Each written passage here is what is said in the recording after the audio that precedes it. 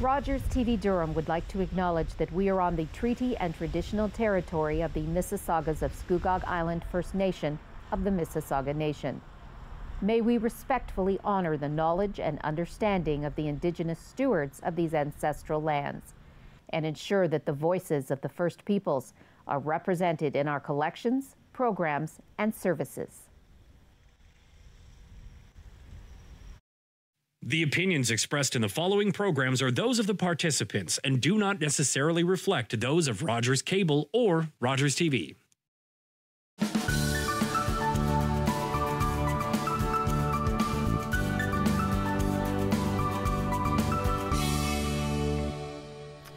Hello, everyone. Welcome to another episode of At the Heart of Business. I'm your host, Judith Tate.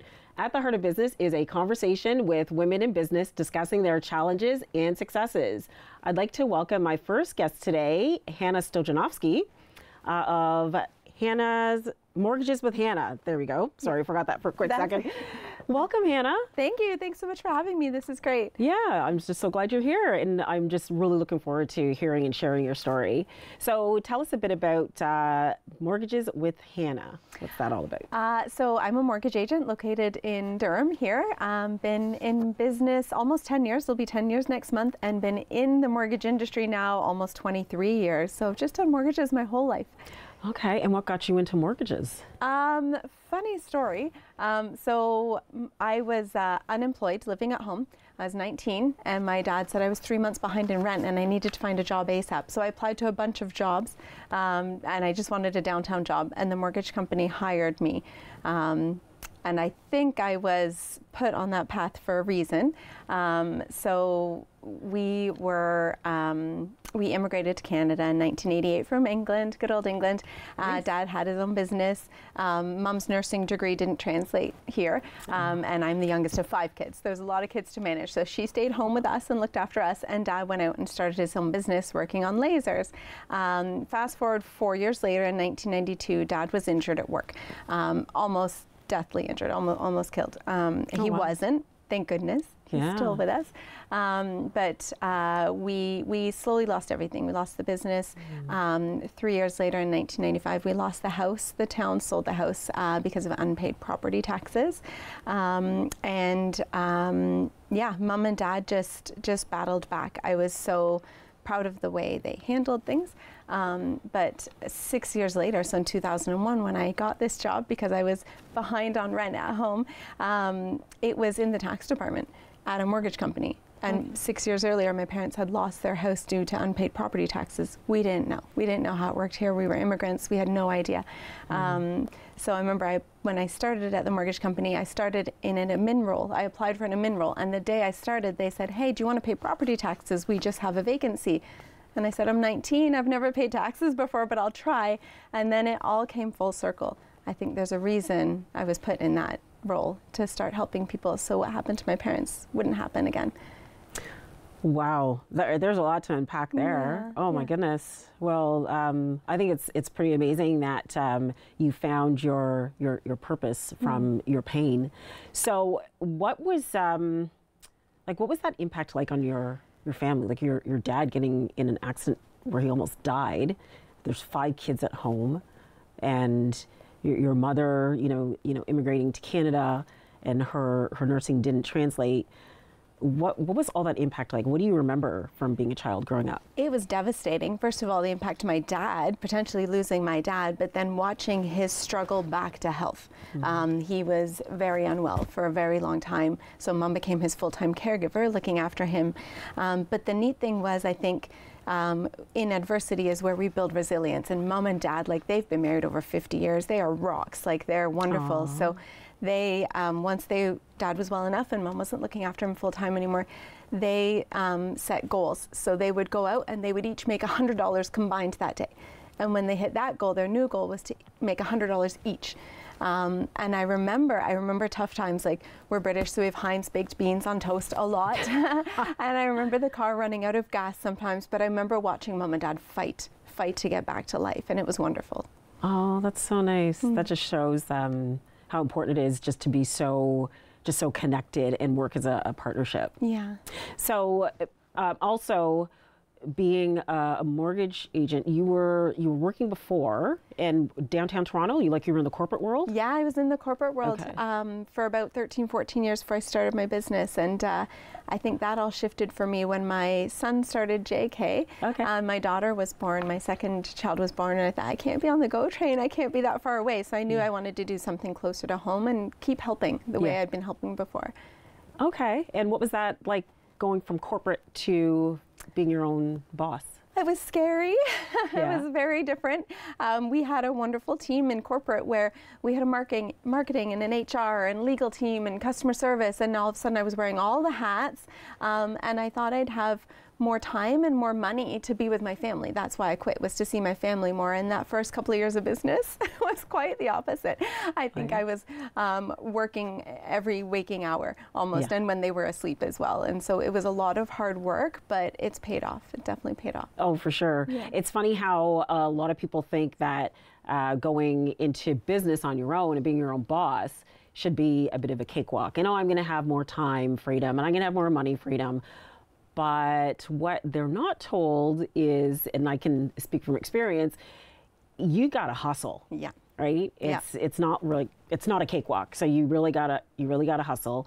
You don't have that time freedom in the beginning. Like eventually, as you build your business out, you build your team, you build your systems and processes, you get more of that time freedom and money freedom. But those first couple of years, you're really hustling, late hours, not a lot of vacations. You're the one, you're in it. You're working in your business and not just on your business. Yeah. So what was, tell us what all that was like, what you learned in that time period where you were building your business with kids at home. Yeah, it was definitely a juggle. I remember when I left the mortgage company, one of my favorite managers, she hugged me so tight and she said, just stick it out 2 years. Most mortgage agents quit within the first 2 years. So I tell every new mortgage agent I speak with that, because it's true that pounding the pavement, that making the calls, that going out to networking events, showing up at trade shows, that starts paying off. Something just flips and it all starts paying off. It doesn't mean you can stop hustling, you're right. It's just a different kind of hustle. Now I carve out my family time in my calendar. So when there's jump rope for Hard or the Terry Fox run at school, I block that time. And I run down to the school and I watch that, and then I come back and I continue the hustle. It's just different now, a little bit easier. Oh, that's great. Yeah. Well, that brings me to my next question about structuring your day, because you have to be very disciplined as a business owner. How do you structure your day or reach the goals that you want to reach? What does that look like for you? Yeah, great question. So I block out time in my week for what I call CEO time, where I'm working on the business. And then I, of course, block out my family events. And then my calendar's fairly open to clients booking calls the rest of the time. But first I go in and make sure I'm taking care of all the priorities to stay in business and stay successful in my personal life. And then I let clients book as much as they want in that free time. Yeah, so focusing on revenue generating type of activities? Everything it takes to run the business side, whether it's tax time, whether it's time to plan my marketing for the year, whatever it is that week, whether it's relicensing time, our license is due the end of March. So all those things it takes to keep me in business. And what about a team? Have you built a team? I have. I don't have a team right now. Unfortunately, the market last year was a little bit rough, but I have had different team members join me in the past. Yeah. Okay, that's wonderful. Yeah. So let's talk about leadership. So in a professional environment where there can be lots of pressure to conform, how do you stay true to your values as a leader? You know what? I think we focus on why we're there and what's important to us, and that's serving people. And serving people in a world that's very scary. Finances, their home, their mortgage, their bills, those can be very scary things if you don't work in them every day like we do. So just staying compassionate and understanding what they're going through, right? Yeah. That's super important. Yeah. And what about any failures that you've had? Maybe even impactful failures or failures that were more of a blessing in disguise? Yeah, tons. What's that quote? You don't fail until you just stop trying. Yes. So I just keep going. I'm a little stubborn that way. But failures would be sometimes staffing, sometimes hiring the wrong fit for the role, sometimes giving a client isn't an ideal client too many chances, because I think I just want to help sometimes and they're just not on a path to help themselves. I can't do everything for them. So I think those would be my biggest failures. Yeah. And how do you see failures? Do you really see them as failures, or do you see them as opportunities to improve, or as kind of like a guideline? Yeah, definitely. So I look back on everything and I say, okay, what went poorly, what went well, what do I want to replicate next time, and what do I need to fix in my process? So I'm very process driven. I remember, so I've created systems. I use Salesforce for my CRM, so I've created systems and checkpoints to catch everything so that won't happen again. Yeah. Yes, that's good. I love to hear that. I love whenever I hear anything about systems and processes, that's my thing. Yes, me too. That's the only way you grow a business, and that's how you get your time freedom and your money freedom. Yep, so that's great. Yeah. What is your definition of success?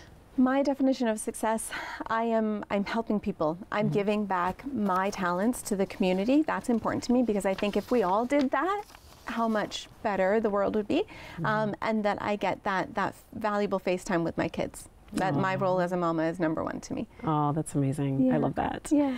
And who are the people, dead or alive, that have influenced your business path the most, and why? Oh, well, my mom and dad for sure. They raised us in an entrepreneurial mindset and hard work and teamwork and goal setting. Like, before I even knew what those things were, I saw it. And then some of the management team at my old corporate job downtown were phenomenal leaders, so I learned a lot from them. And then when I was in high school, my parents were in Amway of the good old days, so I got to hear Bob Proctor, Les Brown. I remember my first year in business, I was not doing well. I think at the 1 year point I had a really bad day, and I remember Les Brown saying, when you fall down on your back, make sure you can look up, because if you can look up, you can get up. And I thought, okay, I'm at the bottom, time to get up. And Les Brown was ringing in my ears. So just those visionaries are wonderful impacts on my life. Yeah. Oh, I love that. Yeah. And I think he's also the one, or maybe, well, anyways, this quote that I've heard, if you fall down 7 times, you get up 8. Get it. That's it. Yeah, I think that was him. And it's not over until I win. The age-old Connect 4 game with his son. It's not over until I win. Oh, I love that. I haven't heard that one. That's great. Yeah. So where do you see yourself in 5 years from now? 5 years from now, I want to just keep helping as many people as I can. So keep spreading the word about what I do and what sets me apart, and see my kids grow. I was just saying, I got a kid starting JK and a kid starting high school, and just be there for them in all the ways. Oh, that's amazing. Yeah. I absolutely love that.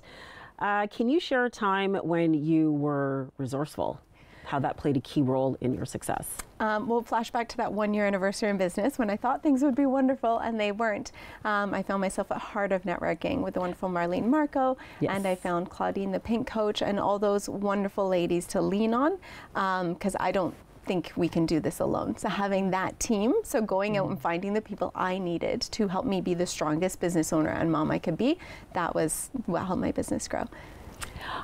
I totally agree. Yeah. My first networking event was with Marlene Marco's Heart of Networking. Yeah. Amazing. Yeah. The queen of networking. And then Claudine was my very first business coach. Oh, right. Amazing. Yeah. Wonderful ladies. Yeah.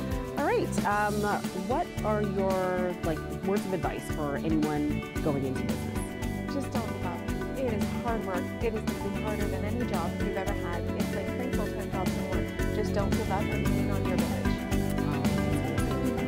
Thank you so much for joining me in this conversation today. Thanks for having me. I appreciate it. And stay tuned. We'll be right back with Lorna Kennedy.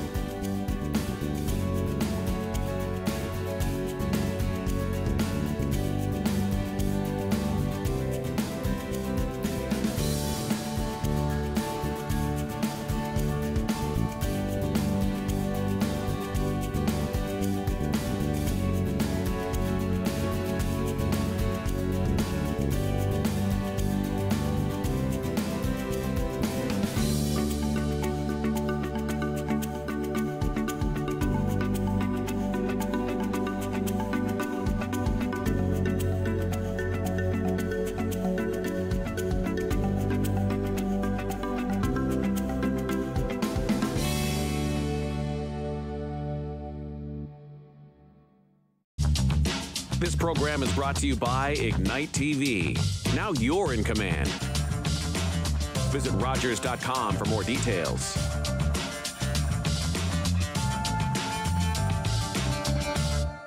I'm Detective Graff. This is Detective Bateman. I don't know where to start. Truth is usually easiest to remember. This guy wants to give you a statement, and if I was you, I would take it. Well, we can't all solve murders now, can we? Either we get him in front of a judge, or we release him. You're an accessory to murder. Prove it. Who's going to jail today?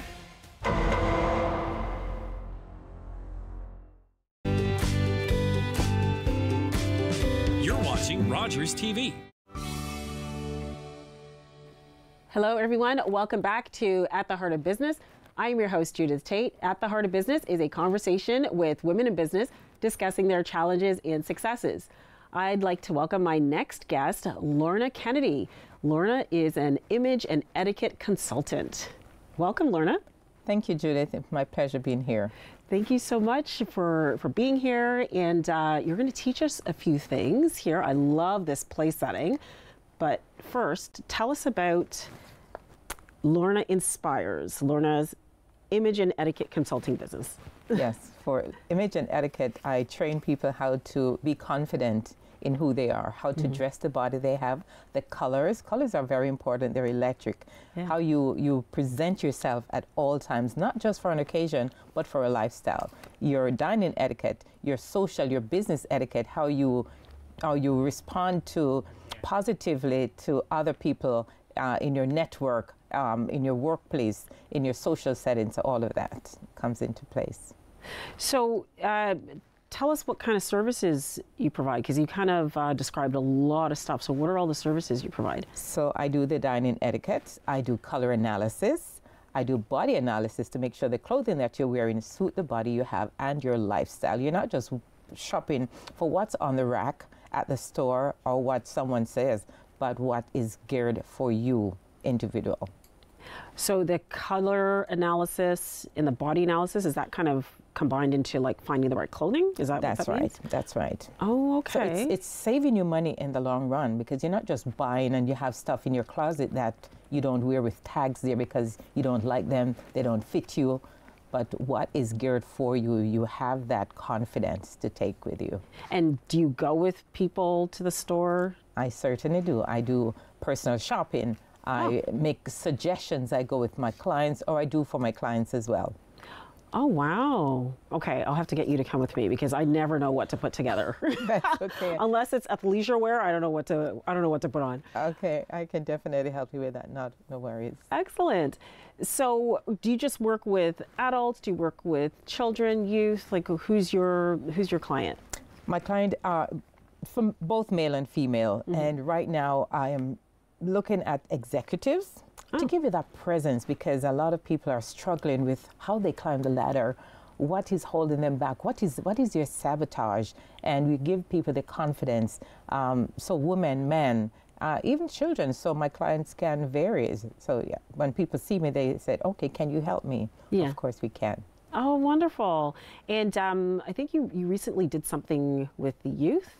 I certainly did. We had a symposium with DRAPE, and we go through success in the workplace, what you need to prepare yourself for the workplace, to be confident, to be different, and to elevate yourself. We also do dining etiquette on the second day, so people get the confidence how you navigate successfully. You're not just being awkward or feeling ashamed or embarrassed. You don't know. You see a table setting and you're wondering, oh, what goes there? What is that? We give you the confidence to navigate. Oh, that's great. I can't wait till we talk about this, because when I walk into, say a restaurant or a dining experience like this, I'm completely lost. So, okay. All right. We give you the confidence, and that's why I'm wearing my gloves today, because I was placing and doing a place setting. So I wanted to make sure when you dine in, you know that you're confident. Your place settings, they're clean and sterile. So that's why I'm wearing my gloves. Oh, perfect. I love it. Thank you. So tell us why you got into this very unique business and like how. Okay, thank you for that.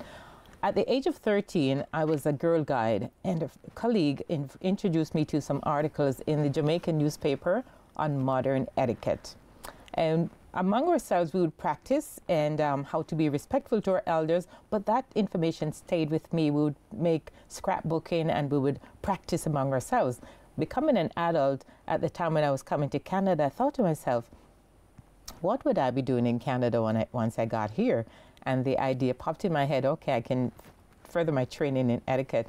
But as an immigrant, it takes a while. But over the years, I kept the information in the back of my mind, looking out and looking until the idea came, the opportunity came, and here I am today. And how exactly did that opportunity come? Is there a story behind that? Absolutely, there is a story. Okay. So for sure. Yeah, let's hear My that. jobs are always short-lived. I went back to school once I got to Canada, but my jobs are always short-lived. And it became at a point of frustration. I was wondering what's going on. I had my other friends, they had their career, they were doing well. What about me? So I cried out one night. I was laying in my bed, and would you believe it? Soon after, somebody called me and she said, Lorna, I saw a vision of a woman and I think it's you. And she got a word for me. I took that word and I did that. But after doing that specific task, after a while, it was catering, I thought, oh, I didn't want to do catering all the time. And because it was a home-based business, so then I went back and I prayed because I'm a believer. And I said, Lord, is there anything else that I can do? And at that moment, I got a word, go on Instagram. And I'm thinking, what? Instagram? I went and there was somebody offering adult dining etiquette the following weekend. I was elated. I was so happy. I signed up and I told her I really wanted to train in etiquette. And she said, I think you should. So the opportunity came and I saw it and I did it. Oh, that's amazing. That's a beautiful story. Thank you. I love that. So now training in etiquette, is that like a certification that you got? I did. I have several certifications that I have received because, you know, different places or different people may have one portion. You may do the dining etiquette, you may do the social. So everything comes together for me. So I can be able to offer so much more. Oh, that's great. So, okay, tell us what we've got here and how to navigate this when we go into a dining setting. Okay, thank you so much. So once you have a place setting, you know you always start from your outer. So for this, we know we have a spoon on our right, because it's like a BMW. We call it the bread. So the bread is always on your right, your meal in the middle, and your water. All your water, everything is on this side. So your wine, your water, your champagne, your tea later on is always on your right. So we have our silverware, and we come in. So you always take from the left, from the outer inside. So the first meal you're going to be having is a soup, because once you see this, so always look at your place setting, and that will tell you what meal you're going to be having.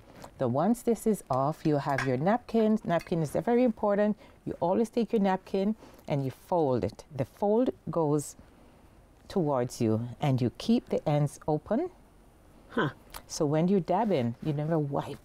You never use a bib, but you dab gently, and you place so the mess is not exposed. And once you have had your salad, then you have your meat, start with your salad, then you have your soup and your salad and the main course, your entree. After that, we have our bread over here. So the bread, we have our bread knife. We have our dessert for your so after everything is cleared, then we will do this, and you'll have your tea, your whatever dessert you're having. Your tea is here for you to sip. The handle is always to the 3 o'clock. So taking, for instance, that the mouth of the cup is a clock. So you think 12, 6 o'clock, 3, 9. If you're right-handed, it's always on the right here.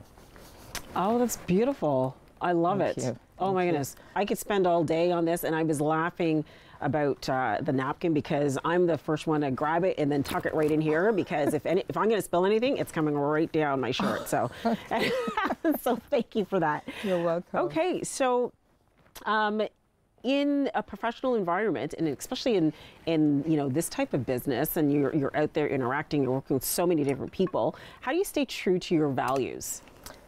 I stay true to my value to stay in focus. My brand is my brand. Whenever I go out, when I tell people what I do, right away they can say, yes, I can see it, because the way I carry myself, your brand, it represents you at all times, your business. So you always maintain that, stay in focus, and not leaning over to what others are saying or doing, but stay in focus and do what is yours. That's great. Thank you. Have you had any setbacks that have impacted you? Oh yes, several. Yeah? But when I've had these setbacks, I use them to propel. Being adaptable, to do continuous learning and to see what next can I do to uplift what I have, because recently I got trained as a workplace practitioner, and that has really topped up what I have, so I can offer so much more. Oh, I love it. Thank you. How do you define success? Success is, for me, is doing what you're meant to do, because for me, I was doing the wrong thing. I wasn't paying attention, because remember I said I came with the idea to further my training in etiquette, but I was doing other things that were not meant for me, and I was making mistakes, and it brought frustration. But the moment I asked, I got the answer. And that's where I stay focused. That's my success, because I am doing what is for Lorna, what Lorna is supposed to do to help people. Oh, and you fit this role perfectly. Thank you, my lady. And that is really, I really like that point, because it just shows that sometimes when things are not working out, we need to take a step back and ask for that guidance. That's true. Because when things aren't working out, it's often a good indication that you're just not on the right path. You're not on the right path. So good for you for recognizing that and doing that. Thank you. It took a while. But once there's life, there's hope. Yes. So you continue. Oh, that's great. Thank you. And who are the people, dead or alive, who have influenced your business path, and why? Oh my goodness. I love Lady Oprah. Oh, yes. And Lady Martha Stewart. Yes. I love them because they're always the pioneers. They're always going for things that, and it's not just one thing. They have so much on their plate going and making an impact. And people love that. Because sometimes people say, oh, you need to stay in your lane and do just one thing. But these ladies, they're successful in every aspect of their career. Martha Stewart was saying she started her business at age 50. Yeah. So never allow anything or anyone to deter you. Yeah. I love them. Oh, that's great. And it's true. I've often heard that a lot of times we don't have it figured out until we're like in our 40s and 50s. There you And go. it's so true. And I guess it's just from all the life experiences, all the trials and errors, and by the time you hit that 40 or 50 year mark, you've got it. You got it. Everything comes together. It's a compilation of your experiences, what you have learned, what you have seen, what you have gone through. That builds strength and character. Exactly. I love that. And how have you been resourceful in your business? I have been to use the skills that I have. As you said, I have the catering as well, to implement, to help people, to feed people, to make sure when you go out you have that confidence with you, and the young people to help them to navigate successfully their behavior, to bring to the forefront the work life, everything. So yeah. Oh, that's great. Pioneer's advice. I see you've written down a couple here. In 20 seconds, tell me about invest in continuous learning. Invest in continuous learning. We never stop learning. We never stop learning, because that's the world, the global world is changing. Everything about us is changing around us, and how we adapt, we need adaptability. Recently, we all went through COVID. We had to learn to be online. A lot of people had to learn Zoom in a short span of time. So when we adapt, when we continue to learn and adapt to the changes in society and to make ourselves confident, we can offer so much more. That's excellent. Thank you so much, Lorna, for joining us. This was wonderful. Thank you so much. My pleasure. And thanks for watching. We'll see you next time on another episode of At the Heart of Business.